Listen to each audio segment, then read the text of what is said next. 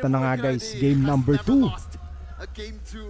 Tignan natin kung makakabawi itong sila Kabayan Eman. Kung matu-2-0 sila. Kasi sabi ko nga, bias ko ang BTR kasi andito si Eman. Pero ang ganda lineup ng ano, Liquid. Tama, sobrang liquid, sobrang lagkit. Sa draft TLID rin ako. Pero sa puso tayo, puso. Pusuan natin si Kabayan Eman. Para may Pinoy pa rin sa Indonesia. Kasi pag TLID at saka RRQ guys, full Indo lineup sila. Although okay lang din naman kasi babalagbagin lang din naman ng Pinas. Lalim masyado ni ano, Aran. Might follow soon with the first blood. No, he will be able to survive. Resources burned left and right, and there was Aran trying to invade that orange buff taken. This is why you want to pick the Hilda. Be able to fight back. Naka-bargain hunter si ano, si Eman, so mabilis na mag-item niya. Ano yun? Pucha, win ang B1 nung Nolan. Yung alpha ng early game. Are you crazy? Yung alpha may sustain eh. Ikaw burst ka lang. Not enough damage just yet though. Moreno might actually be dead. He has the orange buff. What a Winnie gets him down. The double down of Ghani with the holy healing. So far, 2-1 start for the cavalry. The mid prio that the Rafaela gives isn't as aggressive or patay talaga ang Nolan pagkaday own. That extra damage. Kahit late game eh, kung pares silang may item. Lugi ang Nolan eh, kasi hindi naman nagpo-full damage ang ano, ang alpha. More on minsan nag-aano yan, defense item, brute force, queen swings o kaya oracle. Makaroon lang yan ng war axe, okay na yan eh, alpha. Tapos mamaya may Rafaela pa sila. Over and over again, this matchup has been the name of the game in the playoffs so far. Pero pusuan lang natin guys. Against the Sushin is still 100%. Tignan natin kung anong discarding gagawin dito. BTR, all odds are against them. Definitely, man. The Eve, the Hilda. Guys, huwag yung kalimutang i-like ang stream natin, guys, ha. Over the neutral objective, Fabian will collect it, and now should be a 5-man invade or 4-man rather in the bottom lane. Supercan will have to respect this. Pucha, nagawan pa ng orange, boss. Taking a bunch of damage. Supercan still wanting to go for the steal right now with Lantern Flare already on him. He actually brings him in to the turret. Has the vengeance. Aran. Binengeance lang ni Aran, no? 2 times now, but again, the healing. Uy, ganda pasok ni Lok. Ayan no, ang lagkit nung ulti nung Ib. Wala pang harit doon. Pag nag 5v5 yan, tapos may harit doon sa box ni Ib. Sasayawan kayo ng ano noon. Teach me how to doggy talaga. Kung patagalan team fight TLID. Dito pala makita boss na prior early talaga. Dito lang sa PH na first to revive minutes pa.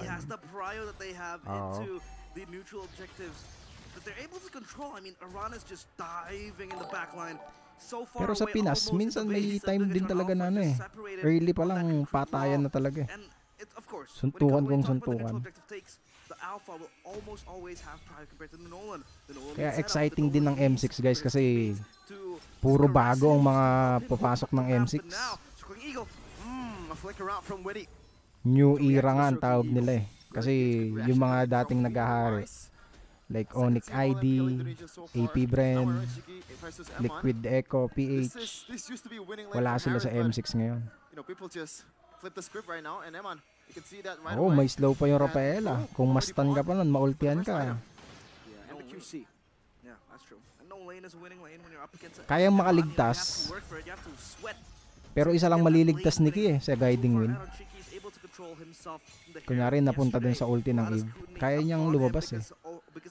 Kaso isa lang yung mailalabas niya. Tayo na oh. Tignan mo oh. Binabantayan na si ano. Super Ken.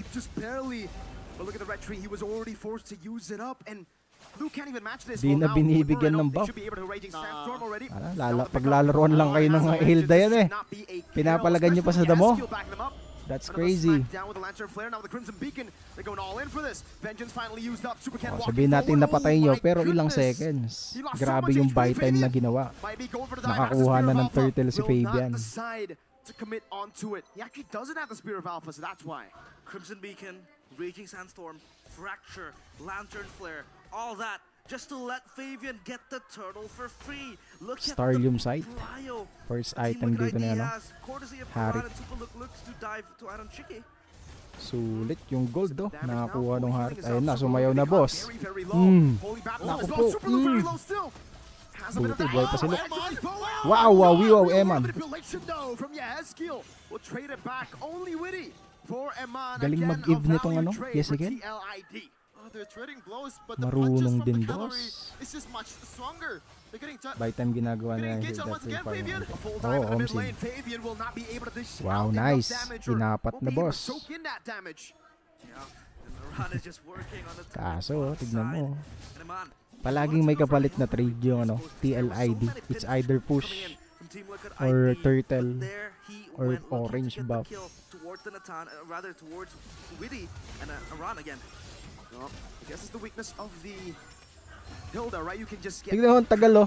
flared constantly, but Nakakakuha pa yata na damage isa. still, though.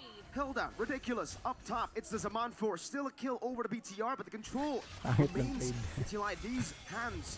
Zaman will clear out the wave. There will not be a turret take. I feel like Iran will be very proud if he dies 10 Item. times. Uy, Fedor of unless, Heaven na. As long as Team Liquid ID is Anong able next to item get niya, a no? cross-map trade, either Eman. just shoving the wave top Concentrated side or maybe get a turtle energy. for themselves, because Iran is just going to be a pesky O Starlium. menace to just annoy the Ah, players of Starlium Alpha. pala yan. Oh, Fabian already with the Spear of Alpha. before the neutral objective begins. Parang kahit umabot ng late game, guys, no? Lugi pa rin ng ano, BTR. Especially towards Supercan, and now Lalo kung Fabian 5v5. so far 2 can he make it 3? I think he should be able to do so. Certainly Ego defensively already from Key. Iran will go for the chase. Super Ken looking for an angle of attack, but he will not be able to find it. Not against TLID with the control. Super Ken with the fracture to escape. Eman helping to peel from him. Aaron Chicky already with the Zaman Force. Fabian now. Spear of Alpha back up. The real one will play to the back line with that. Oh, Eman! Uy, nice. Super Luke finding them in the back. We're right over the Crimson Beacon now, bringing them back, but there's no one there to Buhay follow pa rin it up. si Ezekiel, that's crazy. Spot around the over of Madness will be able to get that kill. BTR trading 1-for-1. Moreno for Witty again. Value for TLID. That's a full tank Hilda, by the way. No physical item whatsoever, and Fabian just no, it's actually Supercan, I believe. Yeah, he got it. One. Now run. He's not stopping. He's just bonking the players of Bigatron Alpha. Look at him. I know that maybe Iran, or rather the Hilda, doesn't really have an escape mechanism. Man, ang pag-asa natin dito, boss. Kailangan niya Whoa. maka-preheat ng... Ay! That is not it. He's just handing the kill on towards Iran. Nagalat chika ding yung ano, Matilda dun, boss. Now all in onto Iran. He will lose his life. There's going to be some kills there. Super Luke now popping in the healing. He doesn't have the raging sandstorm. Fabian will just slice him to bits. Kawawa, boss. Kailangan ano, magandang pasok ni Eman. Wala na dapat vengeance, wala nang skill. Super Cannon Moreno. No, you don't do that. Aaron Chicky. Ay, binabada niya, boss. Nagalat chika ding siya dun. Overextension, the aggressive moves coming in from Aaron Chicky costed him his life. Eman lang dito, boss. Eman. Magandang pasok lang. Yung wala nang vengeance yung ano, kalaban. Si Aran, tapos wala nang skill mga kalaban. Paladrag yan. Tiwala tayo kay Kabayan. Eman. I think Team Liquid ID will still have the upper hand, but again, if you take a look at the gold lead, it's not even that far. So Bigatron Alpha, at least the late game, they're able to bank on it. Gagi, patay si Supercan. Runs away, but Witty shuts him down. The bounty to the roamer. Meanwhile, the bottom lane, a run. Tower, compared dun sa ano, No Supercan means jungle, kaso may Lord na nag-respawn. And that mid turret will be paid off. Once the load is taken by Fabian, they're going to be able to use this one to be able to siege down the mid turrets that BTR has. No retribution whatsoever, and Fabian's going to take that one. No contest whatsoever. Rondo comes in Beacon already. Moreno still has a sprint. Will move into the mid lane. Fabian will steal away the purple buff now into the Super Luke. Eman pressured by Witty together with Aaron Chicky on that Heron. It's free real estate now. Of course, Lord taken away for free, and so far Team Liquid ID able to get perfect neutral objectives, and this is what their composition, curtails the players of Bigatron Alpha, right? It tails you to just zone out the players of Bigatron Alpha, and then you have prio on the objectives. You have so much control. The side lanes now being pushed upon a run, just again being that punching bag, but it doesn't matter. He loves it. Yeah. Interestingly enough, he's actually using Vengeance right now. Usually he goes for Vitalize. Yeah. Even at this point, you might want to go for a sprint again, this kind of composition, but his style, man. He's just sandbagging all the damage away from BTR. Wow. Yeah. I feel like the vengeance is taken away by him. I feel like he chooses the vengeance because he knows he'll be mostly in the front line, and the fact that Bigatron Alpha, they have a lot of burst damage means that he can tank them up, right? Aman with the Matan as well. So I feel like that vengeance will pay him the dues that he needs. And so far, Bigatron Alpha, Shoutout sa 80 viewers natin. Welcome sa mga bagong pasok sa stream natin. Sa mga di nakakalam, MPL Indonesia po itong pinapanood natin. Tsaka sa mga bagong pasok, huwag niyong kalimutang i-like yung stream. I-double tap nyo lang yung screen ng phone nyo. Malalike nyo na yung stream natin. Oh, medyo masakit na rin si Eman, guys. Meron na siyang Divine Glaive. Kaso pa Holy Crystal naman na tong Harit. Free hit lang talaga, Eman. Kailangan ng magandang pasok. Hindi naman siya delay eh. Lamang lang siya ng 200 yung Harit. Kahit yung ano dyan, yung... Ay, gagi!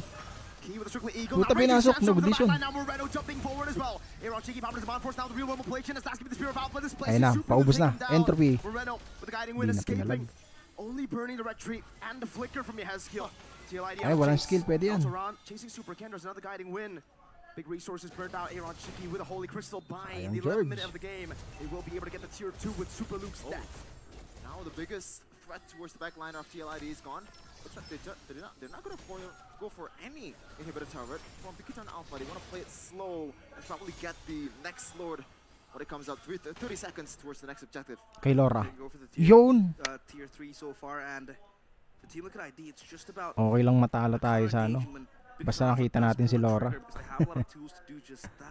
But again, who jumps into the backline, right? You talked about how Super Luke can do that. Kaya ba makapag-contest sa ano, Luminous Lord? Feeling ko kaya naman eh. Ito, ilalaban nata ng ano, BTR.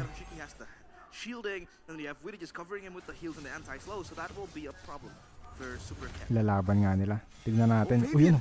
Caught off position, Pucha, forced to spear nag-out lang. defensively, but Sheffin, I heard your reaction earlier. Was it the blade armor that you were reacting to? It's a magic damage dealer, by the way. Blade armor. Sim, Laura tayo dyan, boss. Kay Lydia sana, kaso naglagonic eh. Damage just come to him, but oh, Lord take here. Super can zoned away completely right now. There's no angle of attack. Real word of inflation catches all of them in the back line. Defensive rating stands out na, kaya pumitas kayo isa. Dito mama. Aran. Puta, ina mo, buhay ka pa rin. Anong tapong ng Liquido pinasok sa torre? What the fuck? For his life, Eman has been taken. Now Deja Vu to game number 1. But this time, it should be 5. 4 members taken out. Yehezkiel go with the chase on the Super Cat. Flicker, killing spree. Yehezkiel has wiped BTR out with TLID. They're addicted to the rush. The dopamine's coming in from the mergers towards the red robots. And now no one's win na lang yan ng mga rookie, boss. Can he do this? There's a big cannon wave. Dang, match point. Ganyan din kagabi.